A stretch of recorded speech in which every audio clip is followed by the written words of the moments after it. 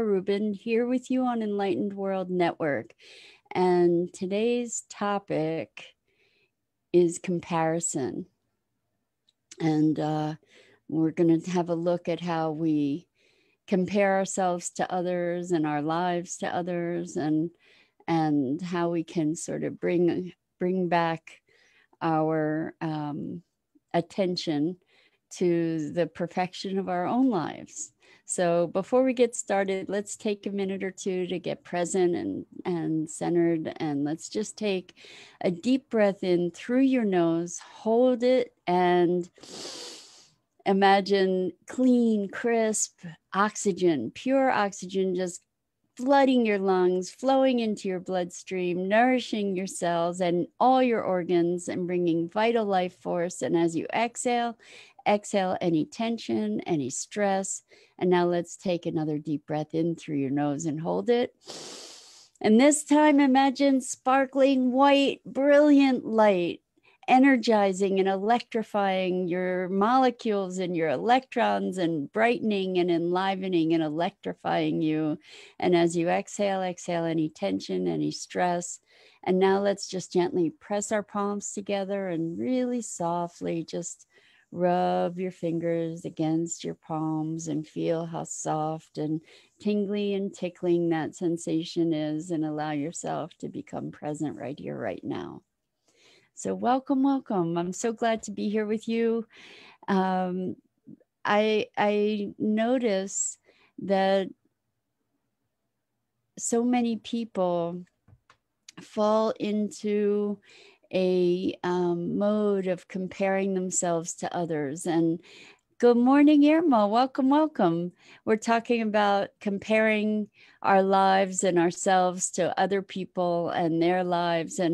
And my experience of people in general is that when we compare ourselves to others, we are comparing ourselves to a fantasy.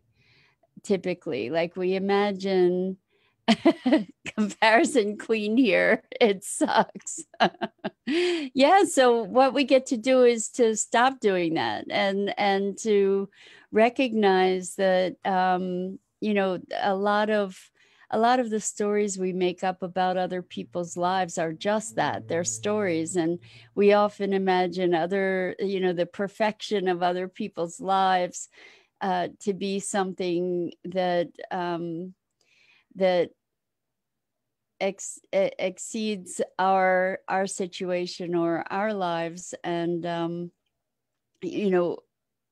except for material things that we might be able to observe, where people are richer, or people have more things, or a better car, or these good morning, Dido. Welcome, welcome.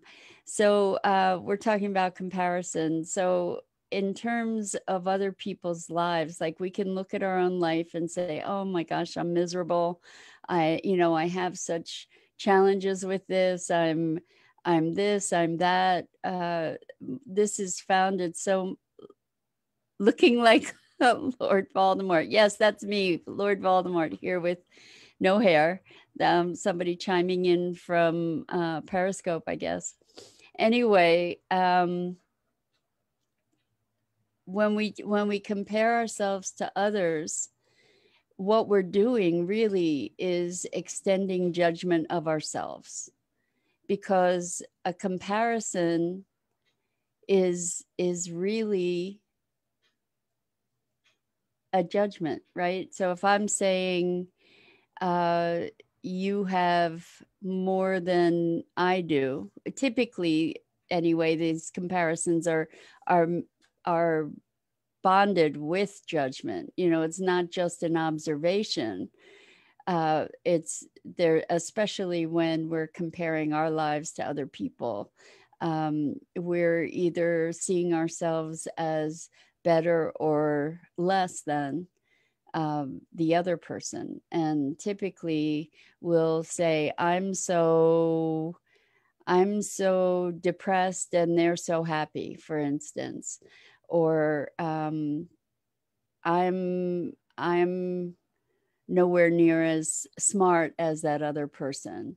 Or you get the idea. What we're doing there is we're judging ourselves, and in that judgment, what we're fundamentally doing is is relating to our life as insufficient or not perfect for ourselves. So Christina says, this seems to come up for me less now than in my past, but still working on it. You're right. Usually comparisons are quite unrealistic. Right. So we can look at the neighbor who looks like they have the perfect life. In fact, I remember this from high school. There was a family, my parents, my family was pretty rife with fighting growing up, and it was, my parents' relationship was nowhere harmonious at all. And I remember having a friend in high school where I'd visit, and it seemed like they had the perfect family, and then out of nowhere they decided that they were going to get a divorce, and the kids were shocked. The kids were just bowled over because it came out of nowhere for them too. So the parents had done an exceptional job of hiding whatever their discord was, and so the our observations of others are typically our imaginings about what their lives are. Here I thought they had the perfect life, and apparently not. And in fact, I think they got divorced before my parents did, which was really interesting. Anyway, the antidote, I think, to this comparison thing is to find a way to embrace our own lives as perfect for us. And this goes back to something that I've said over and over. And it's always good to remember this vantage point. If I choose to believe that life is happening for me and through me rather than to me, if life is happening for me, then I have somehow been in receipt of the gifts of my life, including the challenges of it. Now, another piece of this that really has created a context for life that has really served me is to take on the belief or the hypothesis that I chose this life, that I chose the circumstances of my life because I wanted to experience it. So let's imagine that we are consciousness and that we get to choose the life that we step into. And I also imagine this life as a movie. So sometimes we go to horror movies because we want the thrill of it. Sometimes we go to movies that have all kinds of tragedy and triumph in them. And we get enrolled in the story in that movie. And if we can see our lives in that way, where we have chosen our challenges, as extreme as they may be, if we look at it in terms of many lives, perhaps, or many movies or many dimensions, then we play these roles in these lives, and we immerse ourselves in the belief in their reality, right? And we really, good morning, Danette, welcome.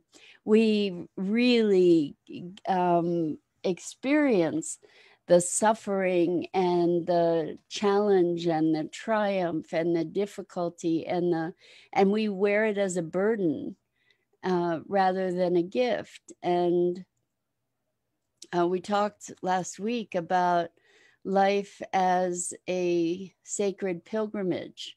You know, there are all kinds of contexts that we can create for our experience of life that are empowering, you know, rather than feeling like we're condemned to our lives, which I have to admit, you know, there were many years of my life where I really did feel like I was serving a sentence, like I was being punished. And switching from that perspective to a perspective of what is there to learn here? What can I learn here? How can I grow? What, you know, how can I benefit from this challenge that I'm experiencing? Or you know, even just appreciating the sensations of living. And sometimes those sensations are painful, and sometimes there's deep suffering.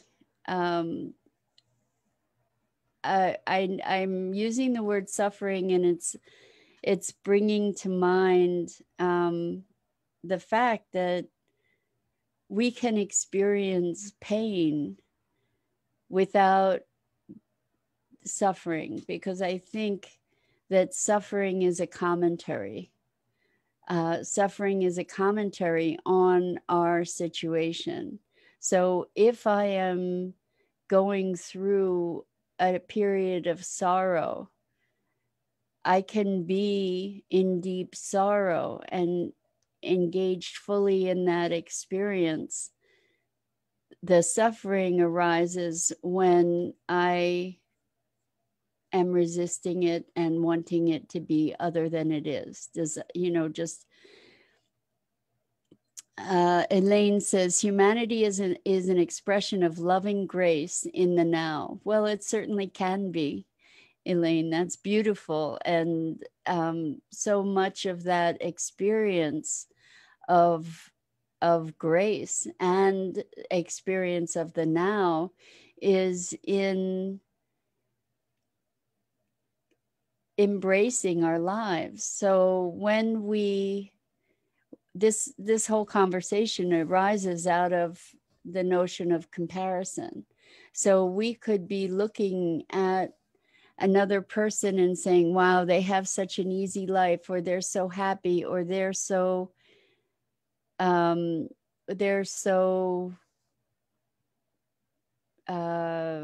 successful, and look at me, I'm not, you know. So if we bring ourselves back to, I am really successful at doing my life, and I've chosen a different life than they've chosen.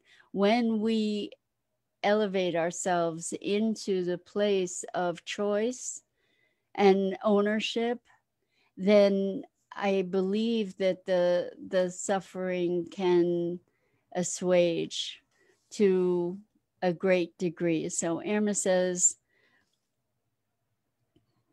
suffering is an option. I heard how to keep it out of my heart. Yes. So how do we not experience the suffering? I mean, I have gone through years of depression in my life, like the greater part of my life, the bigger part of my life in terms of time was spent in lots and lots of deep darkness and deep suffering. And I think that the suffering is not so much in our hearts as it is in our minds.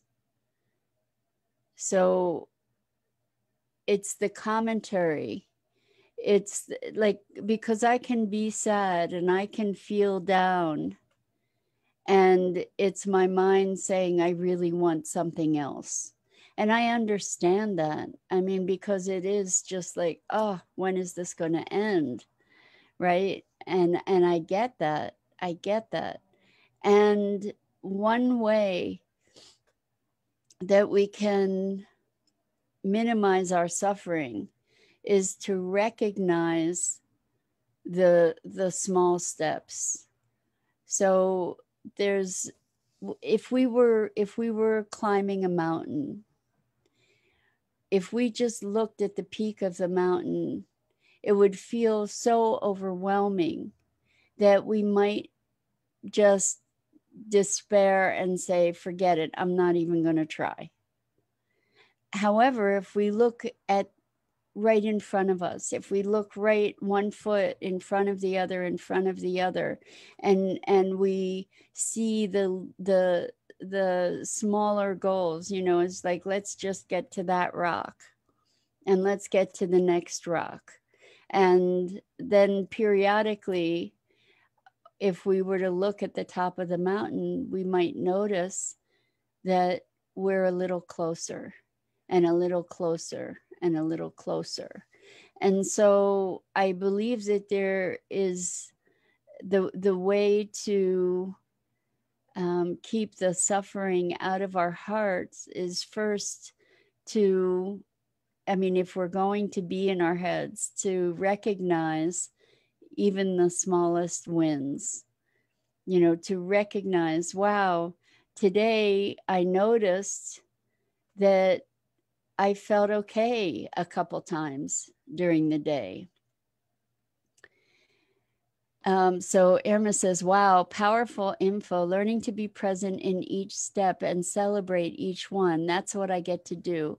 Exactly, Irma, because we typically, the way that we change and evolve is incremental. You know, it doesn't typically happen overnight. It doesn't typically happen where we have one moment and it changes us forever. Sometimes that kind of radical change can happen, but it's not the way most of us grow and evolve through life. Elaine says suffering comes from misinterpreting growing pains in the allowance of feelings without judgment. Set ourselves free of all beliefs that fear is real. Yes, you are right on. Love is a process in the now. So suffering comes from misinterpreting growing pains in the allowance of feelings without judgment. And Elaine, you're actually speaking beautifully of the key is to allow our experience without the judgment of it. So often when we feel sad, we somehow decide and judge that we should be feeling something else, or that we're wrong or bad for feeling sad. Or if, you know, here we are being on a path of evolution, and if we get angry, then we beat ourselves up for being angry, rather than recognizing that experience as a gift of information. So as we can neutralize judgment, then that also will relieve suffering.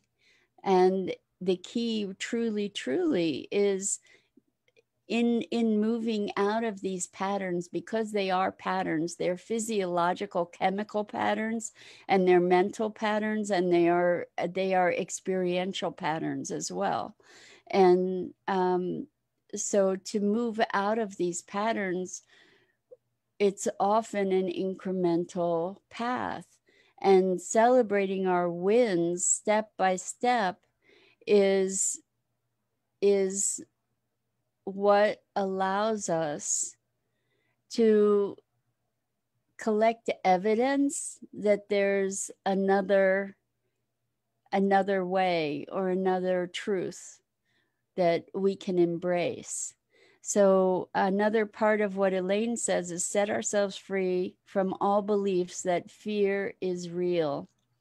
And so when we talk about fear, I've heard this as an acronym, false evidence appearing real.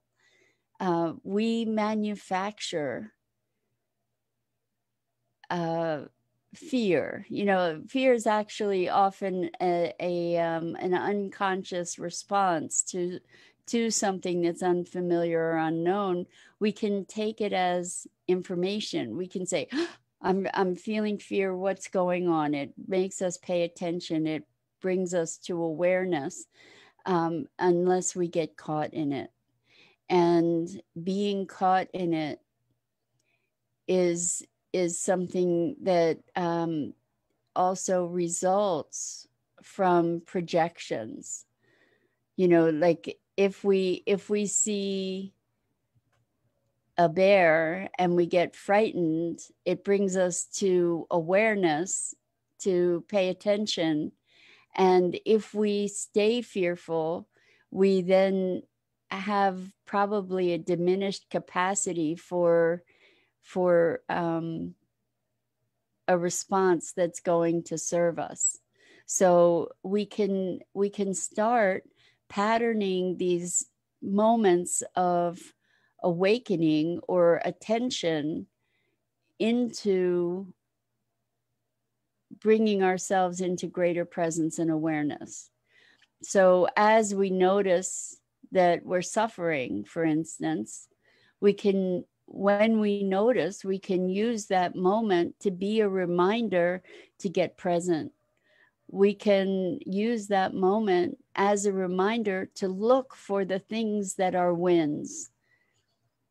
To look also for things for which we can be grateful. And when I say things, I mean experiences or perceptions or awarenesses. And so Elaine says, absolutely, celebrating the rebirthing process. And that's also a really beautiful point, is that we get to be reborn in each moment. So this is a really, really important concept, is that I can rebirth myself. I can re-choose. I can choose again in any moment where I choose to put my attention, how I choose to behave. We get to reset again and again and again as we are learning new patterns and new behaviors. And rather than saying, particularly with comparison, I was going to say particularly with judgment, when we recognize that we're judging, we get to choose again. When we recognize that we're comparing, one of the things that we could do that would probably be quite illuminating and helpful is to recognize what's the judgment I'm making of myself as I make that comparison. So I'm making a comparison with somebody else, saying their life is so much better than mine because whatever. And so we get to look at what is the judgment I have of myself that now perhaps I can heal. And I get to choose now, as I notice that judgment, how to recraft my story. So Irma says, it's a challenge for me to celebrate, see my wins, be grateful. Feels like I need a personal companion to keep on telling me to choose celebrating, not fear or judging. Yes. So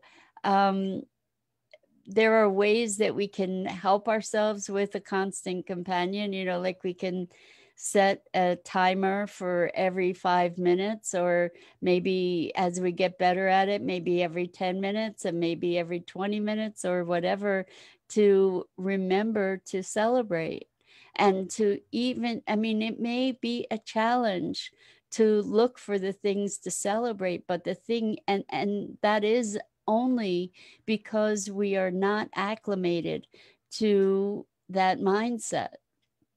It's a new muscle. It's like when you're learning to play an instrument, or you're learning a language, or you're learning anything, it takes practice.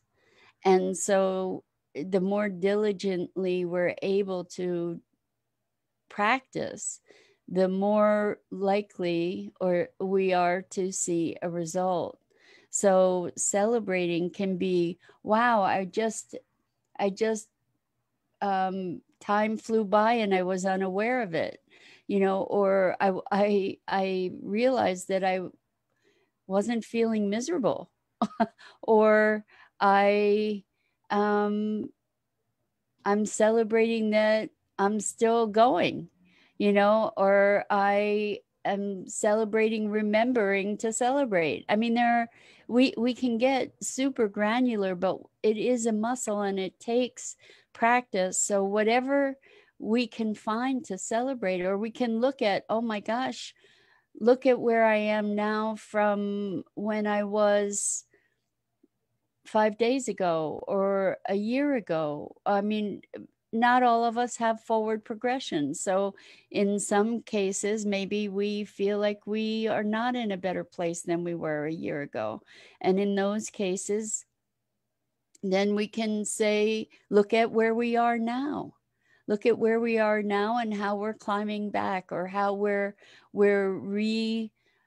arranging our thoughts and our awarenesses, and we can celebrate an insight. We can celebrate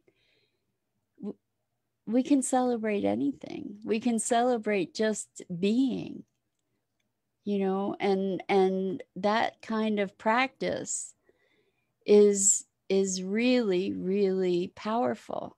Christina says, I started setting my phone alarm to remind me 3 times a day to stop and be grateful. It truly helped.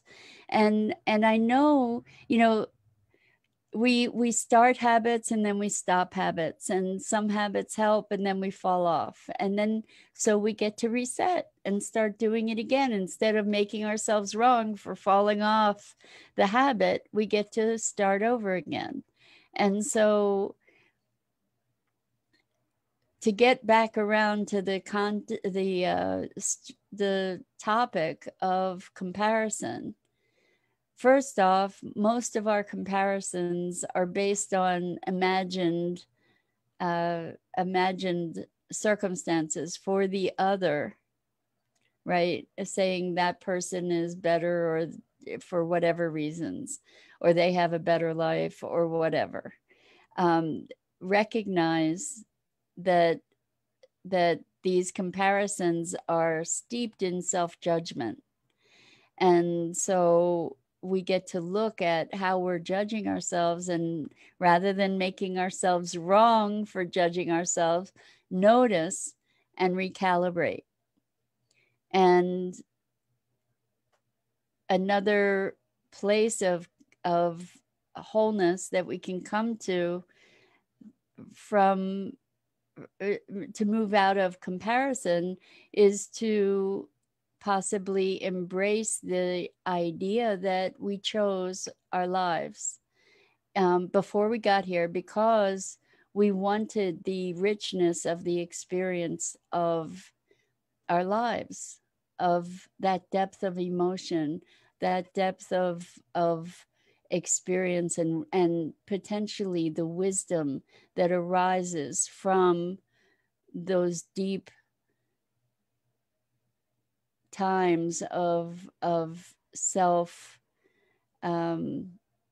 reflection, and even the suffering, to come through the suffering to the other side. There's a richness in it. And even being stuck in the suffering, there is a richness to that experience. And it is a way that so many of us have experience the intensity of life. I mean, people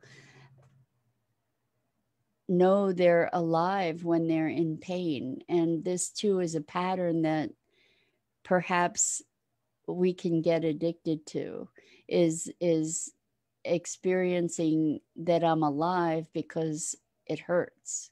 And what we can re-educate ourselves to is that I can experience being alive in joy. I can experience being alive in in experiencing love, in experiencing beauty, in experiencing presence. And so that's a whole other topic I think would be really rich to explore together, is how we experience life and create friction or challenge for ourselves, often because that's what we know and that's how we know we're alive. But anyway, back to comparison.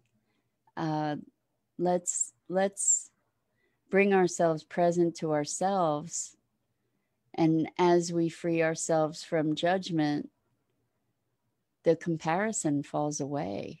As we accept our lives, as we embrace our own lives as our own path, then the comparison falls away. As we release our judgment, comparison falls away. And then we can celebrate other people's bounty without making it about me not having what they have, or me not experiencing what they experience, right? So when we become more present in our own skin and more accepting of our own skin, then we have more space to be supportive and to celebrate others' celebrations with them. So Elaine says, gratitude is a beautiful expression of self-love. You know, that's a beautiful way to put it, Elaine. I haven't heard it that way, but I agree, because when we experience gratitude, we come to a place within of experiencing love, and that's a gift to ourselves. So Elaine says, pain and fear is a beautiful way to call ourselves home to the heart and go within. Exactly. It's something that we can use as a way to refocus and bring ourselves back to awareness. And thank you, Elaine. So we get to love our lives. We get to love our lives. And I know that may sound crazy, especially if you're going through a difficult and painful time. That there is a sweetness to despair, and I know that you know, I hope that hearing that doesn't make you feel angry, or to the, you know, to the idea of we get to love our lives, even when we hate our lives. Okay, so that, you know, there are times in our lives when it just is like, oh my gosh, I feel like I'm stuck in somebody else's life. And when we take ownership of our lives and take the wheel, so to speak, you know, by taking ownership of our lives, we are then recognizing that it is within our power to change it. And it's also in our power to embrace it and experience it. So it gets thorny I don't want to be speaking what sounds like platitudes. Coming to a place of presence in our lives is where we get to make the shifts and the evolutions and the growth, and we get to recognize our little steps, our to get through the day. I know that getting through the day is a deep, deep challenge for many people. I know that. I've been there. And I know that just one foot in front of the other was all I could manage. And if that's where you are, then you get to celebrate each time you take a step. And you get to celebrate each time you realize that you need to rest from taking those steps. And you get to celebrate every portion of the journey. You know, and it may sound crazy, but even you get to celebrate feeling the depth of the feeling that you feel. So all of this, as we become more present to our own lives as our gift to ourselves, it can help to shift our perspective and shift us away from the need to compare. Because perhaps all those things that we're comparing ourselves to are our projections, and they're not really real. They're something that we are projecting forward, and we get to come back to this, to ourselves. So I want to say thank you, everyone, for being here with me and for engaging in this conversation as always. And Elaine, thank you. Thank you. Elaine says, thank you for sharing love. Grateful for sharing this now with all of you, Grace. And I'm grateful for sharing this with all of you and for your engagement. And it means everything. And we're here to support each other and to find our way through and into, right, into greater depth. So lots and lots of love to all of you. Irma says, loved it. Thank you. Thanks for being here. And yes, thank you to all of you for being here.